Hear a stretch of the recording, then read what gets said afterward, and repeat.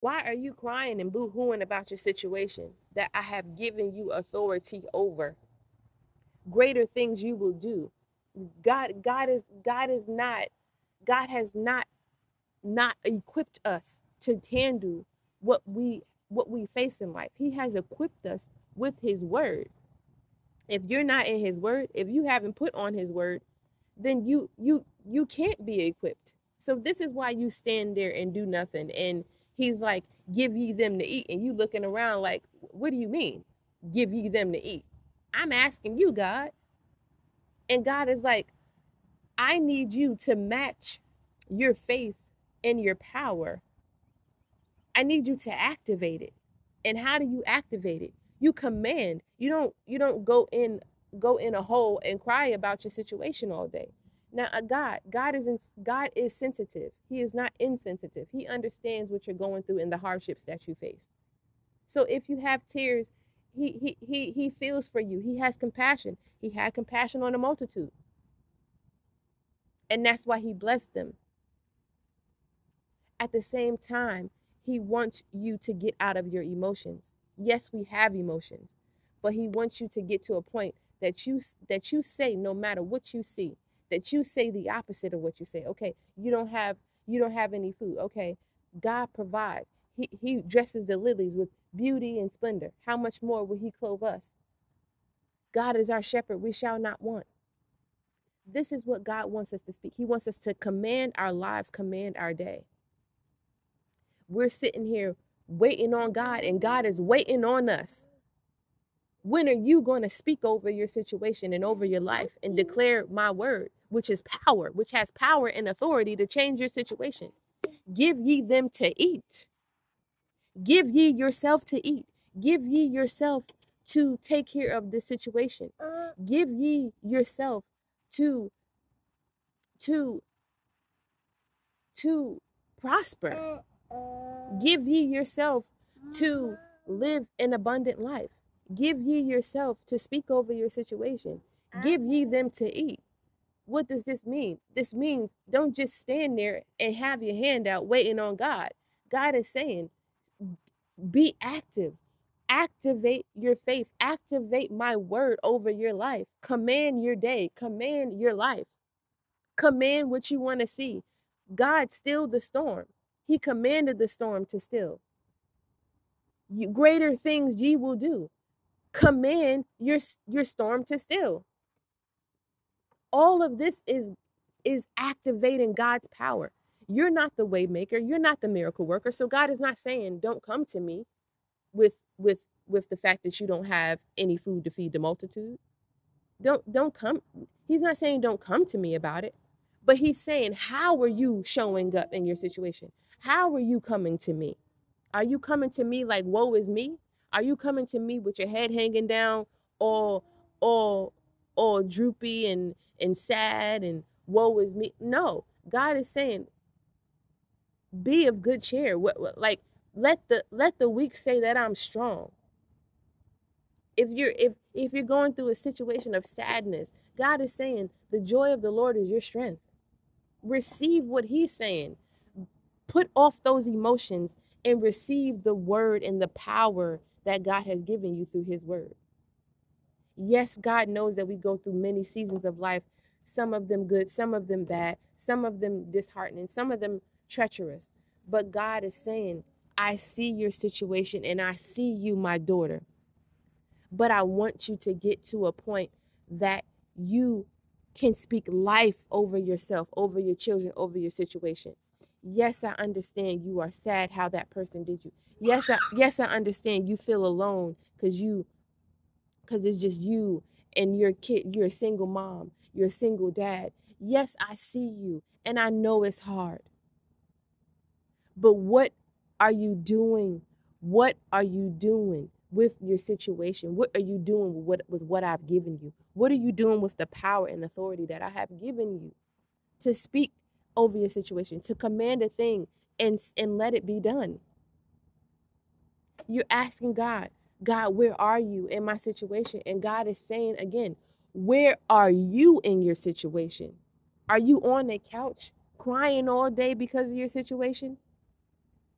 Or are you going to stand up and come into agreement and alignment of what God's word has says and what the power and authority that he has given you, which says, give ye them to eat. You have power to give ye them to eat. You have power to feed yourself. You have power to handle every situation that you're going through. And it's by activating God, by activating his word in your life with faith, by faith, trusting that he is the way maker. He is the author and finisher of your faith. He is the provider, trusting that he is the miracle worker. So it's not saying put off God and do it all alone and don't come to him. He's not saying, when he says, give ye them to eat in Mark 6, he's not saying, why you bother me with your situation? I don't got time for. He's not saying that. He's saying he's trying to activate something in you. He's trying to get you to realize something with that scripture, with that verse. He's not trying to bring you down.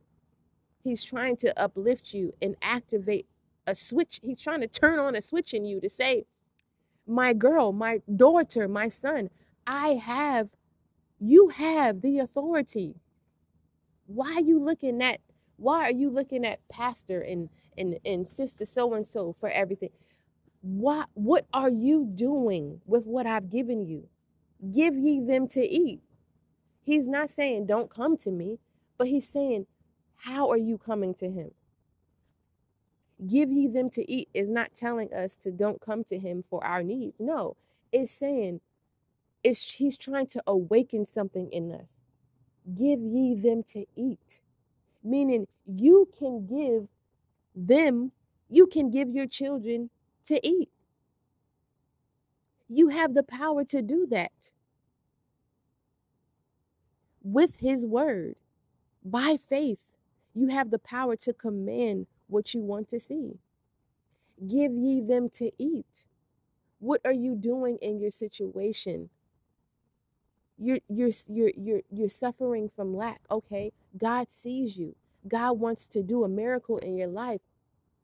But how are you showing up for yourself? How are you showing up in your situation? That's what he wants to see. Are you boo-hooing on your bed every day, crying about your situation and telling this one and that one about your situation, or are you getting up every day, believing God's word and declaring it over your life and your situation? That's what God needs. He needs to see that. He needs to feel that. He needs to hear that. He needs, in order for God to activate himself in your life and to do a miracle in your life or give you a breakthrough, he has to hear you say his words. You have not because you ask not. You can't sit here hoeing and humming and saying, oh, I don't have this, but yet you still ain't asked God yet. You still ain't called down his power and authority. You still ain't come to him and say, Father, my situation is this, but you said, I am the head and not the tail. You said, you are my shepherd, I shall not want. That's the switch that turns on God's active force of miracles and breakthroughs in your life. That's the switch that turns the light on in your house. That's the switch that turns the light on in your finances. That's the switch that turns the light on in your body, in your health. By you activating God's word and you saying, Father, I declare and I command your word over my life. I am the head and not the tail. I am a lender and not borrower. I am healthy and whole. I have abundance in all things. That is the switch. You want to see breakthrough in your life? You want to see your situation turn around? Well, activate the switch. Give ye them to eat. Activate the switch in the power and authority that God has given you with his word. Activate the switch. Use what you have. You got 5 loaves and 2 fish. Activate that 5 loaves and 2 fish. Father, I only have 5 loaves and 2 fish. But God, you see here, I have this multitude to fill, these 10 kids that I have to feed. And you said that you are our shepherd, we shall not want. You supply all of our needs according to your riches and glory in Christ Jesus. You said we are the head and not the tail, and lenders and not borrowers. You said we shall not want. You said you shall supply all of our needs according to your riches and glory. You get what I'm saying? I can go on and on and on. But the key here is God loves you and he wants to fix your situation, but he can't fix your situation if you don't allow him to. And how do you allow him to? By activating the switch of his word, commanding what you want to see, using his word over your life. Not when, God, where are you? I'm not saying that God doesn't hear your cries. He hears them. But he needs you to understand the recipe and how to turn on the switch to get him to intervene. He wants to help you, and he's not just standing there letting you hang out. You get what I'm saying? He's not just standing there like, oh, well, I want to help her, but well, I'm gonna just stand there and watch her fall off the far end. No, he's not saying that. But he wants you to get to a point that you understand who you are in him. He wants you to get to a point that you understand that you can lean on him and trust him. But it's the way that you do it that gets him to intervene on your behalf. It's a way. There's an equation. It's not, Father, where are you? You don't see what's going on. It's Father, my King, Lord of Lords, King of glory. You sit high and you look low. You know my situation, and your word says that you are my shepherd, and I shall not want. You makest me to lie down in green pastures. You leadest me beside the still waters. You restore my soul, Father God. Right now, I have 5 loaves and 2 fishes, and I got 10 kids. And God, I'm commanding down your riches and glory. I'm commanding down your riches and glory and our sustenance and provision for me to feed my children. I'm commanding down your blessings and your miracles upon me and my children, because your word says that you shall supply all of our needs according to your riches and glory. So we shall have everything, every good thing, everything in abundance. Our finances shall be in abundance. Our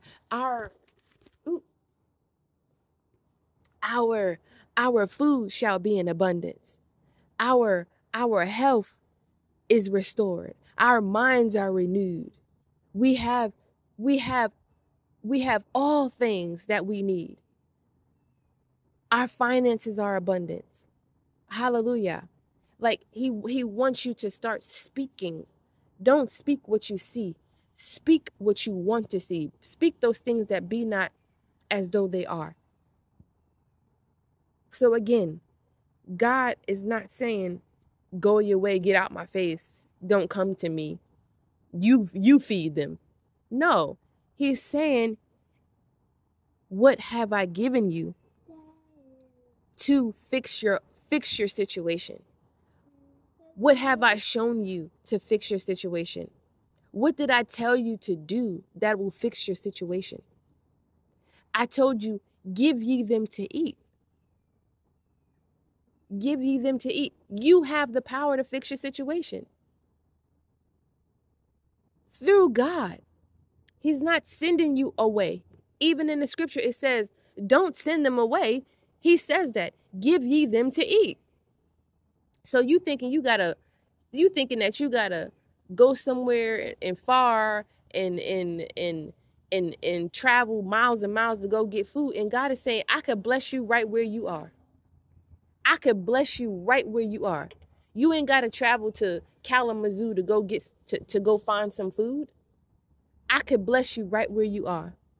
What do you have in your house? What do you have in your midst? God wants you to look around and see that he's already in your situation. He wants you to look around and see what he has given you already, which is one, his word, which is two, his power and authority that you need to activate by using his word. Give ye them to eat. Give ye them to eat. How can you give ye them to eat? By using what God has given you, commanding what you want to see, speaking those things that be not as though they are, speaking his word and declaring it over your life.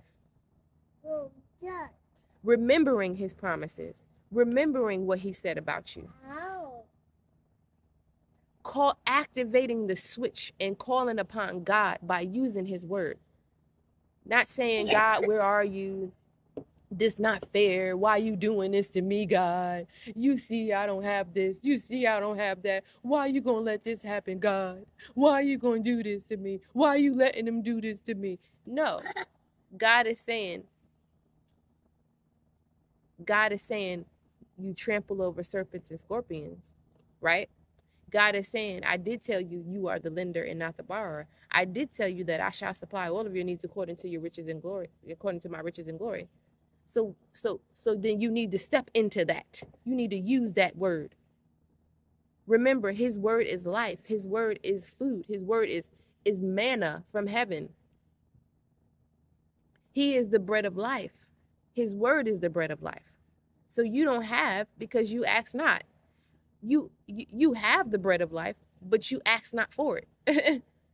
You get what I'm saying? You got Jesus, but you just ain't allow him to come into your situation in your life because you're not activating his living word, his bread that he sent down from heaven. His bread is his word. Man cannot live off of bread alone, but by every word that proceedeth out of the mouth of God.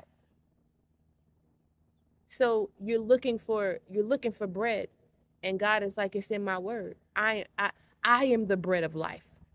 Come to me, all ye who laden or who and are heavy burden, and I'll give you rest. Take up my yoke, for it is easy, it is light. I am the bread of life. Have you given your situation to God? Have you done any of this? Have you done anything that he has taught you? You can't come to God like, where are you? You need to fix my situation if you haven't done what he's told you to do about your situation. He's given you the recipe to activate the switch for your miracle, and you have done nothing. You have done nothing with what he's told you to do. You have done nothing with what he's the instruction. You have done nothing with it. And yet you sit day by day. God, where are you? And God is like, where are you? Where are you, my daughter? Where are you, my son? I've put it in your hands. Activate it. Activate my word. Activate the power and authority that I have given you by using my word. Speak to the storm. Command what you want to see. He loves you, and he has not left you nor forsaken you. You're not alone. You're not without.